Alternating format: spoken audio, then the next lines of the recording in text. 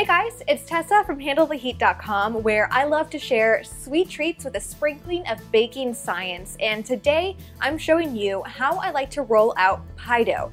Now, making pie dough usually takes less than 5 minutes, and if you're interested in my best ever pie dough recipe, then be sure to check out the link for that below. But when it comes to rolling out pie dough, shaping it, getting it into your pie plate, and having it bake up beautifully, well, that's a whole other story. So today I'm going to be showing you my tricks for rolling out pie dough easily to avoid cracks, to avoid the butter in the pie crust turning into a melted mess, and to have the most beautiful pie to impress all of your friends and family this holiday baking season and year round. So let's go ahead and get started.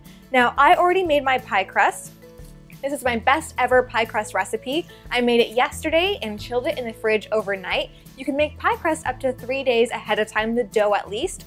And then now I'm letting it sit at room temperature until it's nice and malleable. And I actually like to go a step further and take my instant read thermometer and stick it in my pie crust to see just how cold it is. So right now it's still in the 40 degrees Fahrenheit, which is too cold to roll it out. It will be too brittle and not malleable enough. So I like to wait until it starts to hit 60, 65 degrees and start to roll it out that way. Now, if you're like me and you live in a hot climate, I live in Phoenix, Arizona, my kitchen's usually pretty warm. Maybe your kitchen's just warm because you've had the oven on all day. A trick to keep your pie crust nice and cold, because remember, we want the butter to be cold throughout the entire process that you're working with the pie dough. If it gets too warm, not only will it get melty and sticky and make a mess, but that melted butter will reduce the flaky texture that we want in the final baked pie crust. The colder the butter is, the more flaky texture you have, and the neater and prettier pie crust will be. So I actually like to use a marble slab to roll out my pie crust on because it stays cold. However, if you don't have one of these, you can also ice your countertops. And let me show you how I like to do that. So what I do is I grab 2 freezer bags and I fill them with ice and a little bit of water, and I actually set them down on my work surface that I plan to use to roll out my pie crust. And I let them stand here for about 5 to 10 minutes or until the counter is cold to the touch. And that's really going to help my pie crust stay nice and cold, but not frozen to the point where it's brittle and can't be rolled out, and not too warm to the point where it starts to melt and create a mess. Okay, so now that my work surface is nice and chilled, I'm gonna set these aside. And the favorite tools that I love to use to make rolling out pie crust quicker and easier are definitely, of course, a rolling pin. I prefer a French style rolling pin. I think it's easier to work with. Use whatever rolling pin you prefer.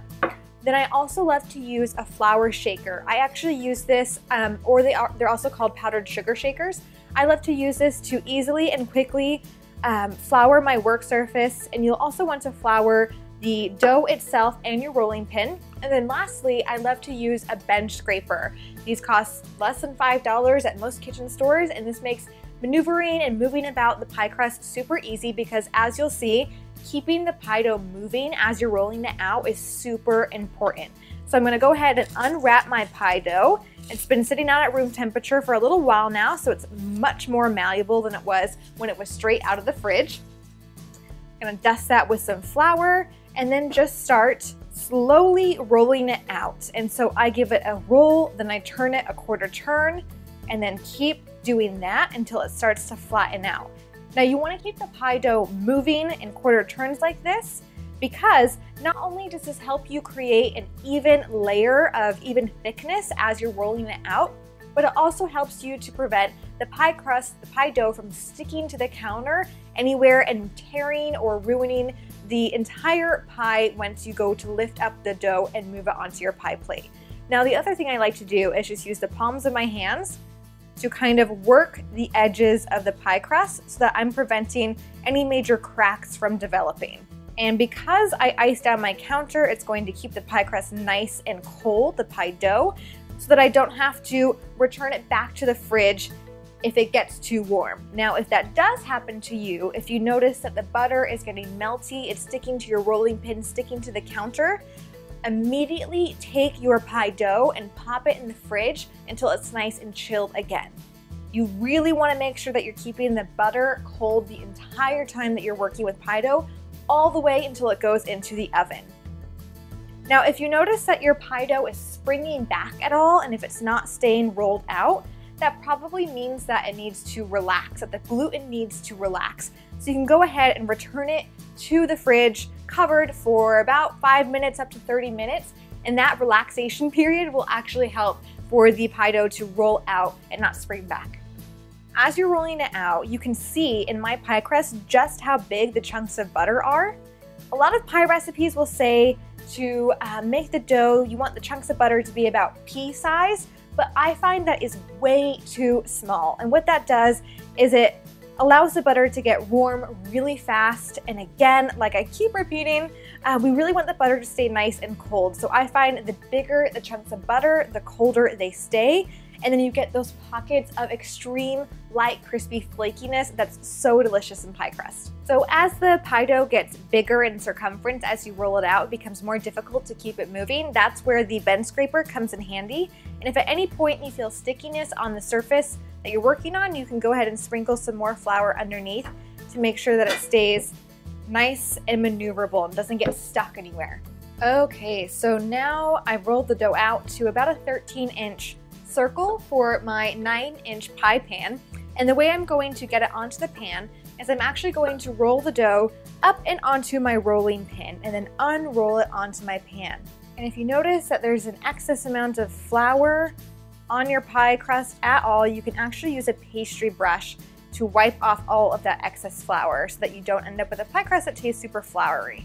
Okay, so I'm just going to grab my pie pan and then gently unroll it onto the pan. And the reason we roll out a circle that's much larger than the actual diameter of the pan is because you never want to stretch your pie dough in order to have it fit on the pan. If you have to stretch the pie dough to fit in some way, it's likely going to spring back to its original size as it's baking. So I'm just gently pressing it into my pan. And if you have any cracks or tears or weird looking pieces, you can just use your fingers to kind of smush them back together. And then I'm going to actually cut off the overhang with a pair of scissors. You don't want to have too much dough at the edges of your flute or the top of the crust. Even no matter how you end up decorating it, whether you crimp it or flute it, if you have too much at the top, it'll generally be too heavy. And then your crust at the top will shrink or will fall off the sides of the pie pan.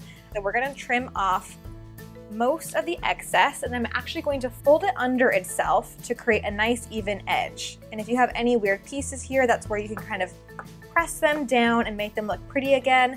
But it definitely doesn't have to be perfect. No matter what your pie ends up looking like, it's going to be absolutely delicious because you're making it with a homemade pie crust, and nothing compares to that. Now at this point, you could crimp the edges with the tines of a fork, or you can flute them, and I'm going to show you quickly how to do that. My pie pan already has kind of a guide here, so I'm going to use that.